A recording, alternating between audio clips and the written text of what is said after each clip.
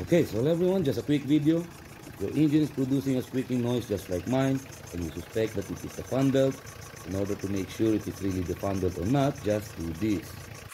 Pour some water on the belt. As you can see, the sound disappeared. I'll do that again. See, it disappeared. Now that is how you can make sure if the noise is being produced by the belt itself, okay? Now I would no longer tighten this belt because it is already tight enough. This belt has the proper tension, but it is still squeaking, and that is an indication that this belt is already worn out. And as you can see, the belt is already slightly tilted this way. So it's time to replace this. So this is the old one, and this is the new one, and as you can see, a huge difference. So now the belt is installed, correct belt tension. Now even if we pour water on that, it should not squeak and it should not slip. See?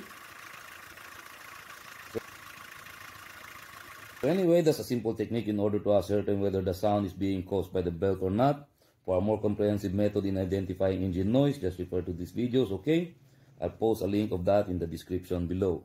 And if you want to know which type of belt is better, standard V-belt or cogged type V-belt, just watch this video. So I hope you found this helpful and informative. If you do, let me know in the comments below. Like, share, subscribe if you want to, only if you want to. And as always, thank you for watching.